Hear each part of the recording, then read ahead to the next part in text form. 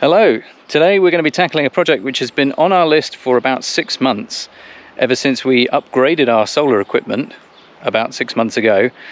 We ordered a whole load of stuff, including some new panels. We never got around to putting them up, but we're going to fix that today. And so by the end of this video, we won't just have these 6 here, we'll also have these 6 down here.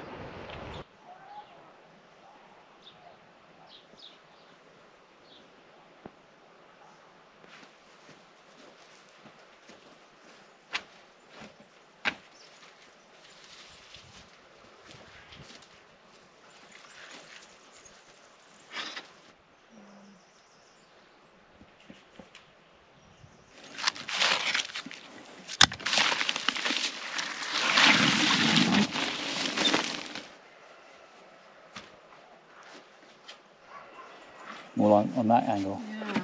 Okay. Based on that middle one, which Yeah, is... the middle one is probably the most correct. I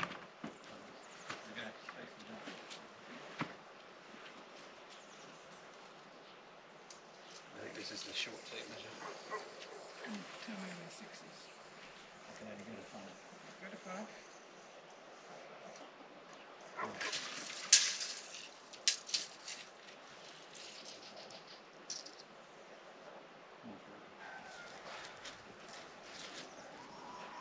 Thanks, Becca.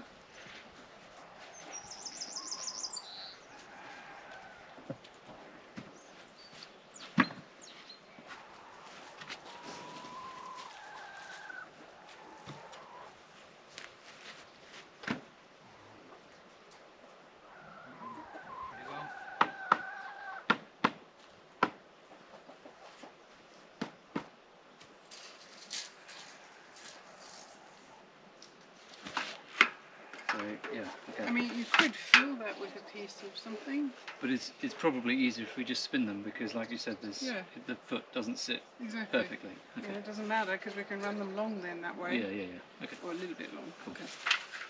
Okay. You're special. Oh, thank you.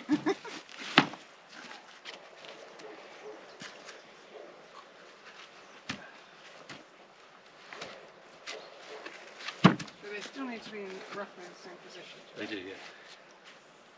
Put it on the edge. You want it on this one? Yes. I wrote on the, so 1350 from the, go right from the edge, because you can put that right in there. Oh, so it's be much closer then. Yes.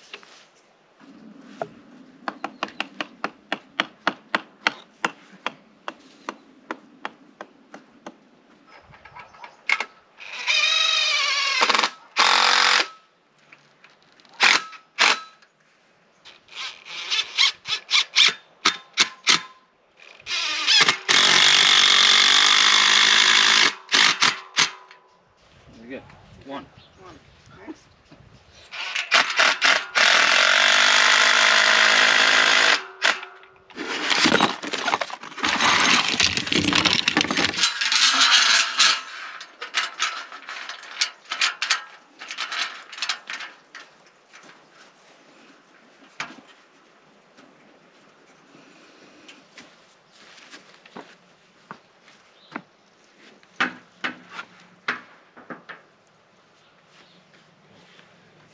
Need a bit of a clean, eh? So it's probably worth mentioning that the way we're mounting these solar panels is not their final destination. This is very much a temporary solution. In the future, we're planning to build a large carport, garage, storage structure, which will have space for mounting up to 20 solar panels on the roof. But that building needs planning permission, and that's going to take quite a while, and we need more power in the short term. Because this is a temporary solution, we didn't want to invest too much money into it. The pallets are recycled, and the aluminium supports that we've got will be reused on the roof of the carport in the future. We've had no issues at all with the first set of mounts that we built in a fairly similar way to this, so we're confident that this solution will work for the time being.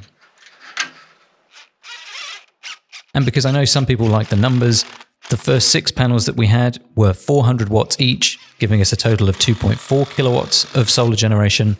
The 6 new ones that we're adding here are 485 watts each, so that will give us a combined total of 5.3 kilowatts when everything is all connected up.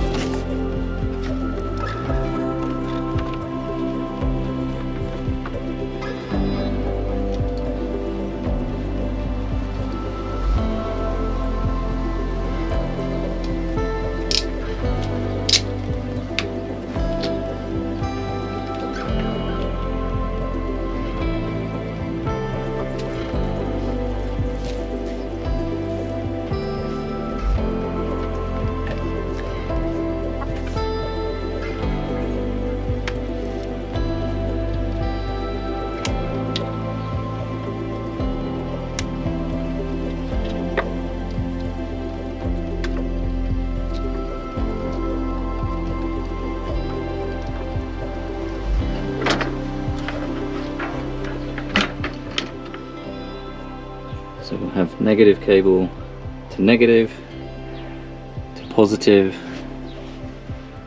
to negative, to positive, to negative, etc.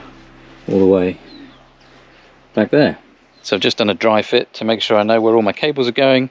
They're cabled back to the shed.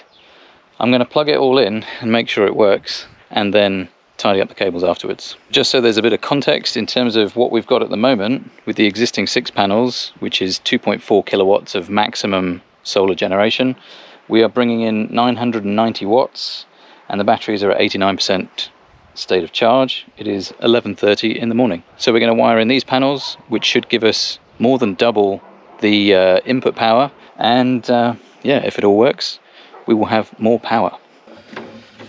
Positive to positive, and negative to negative.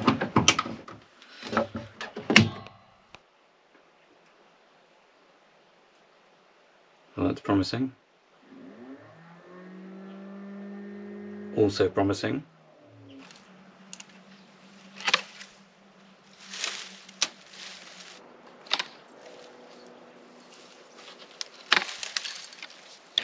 So the good news is everything is working properly. We've got more power coming in. It has just gone 12 o'clock and we've got 1,500 watts coming in, which is more than the 900 odd that we had before. It's not a particularly sunny day today, so it's not like a super impressive difference, but we have got more power coming in, which is the most important thing. There's not much more to say. I'm going to tidy the cables up a bit and just neaten everything up and wrap this project up. But it is one that has been on our list for months now, and so it's good to finally tick it off. It means we can move on to something else. And I think Kylie already has. So I'm going to go and find her, see what she's up to, and probably start making another video. Anyway, thanks for joining us for this small project. We'll see you in the next video. Bye for now.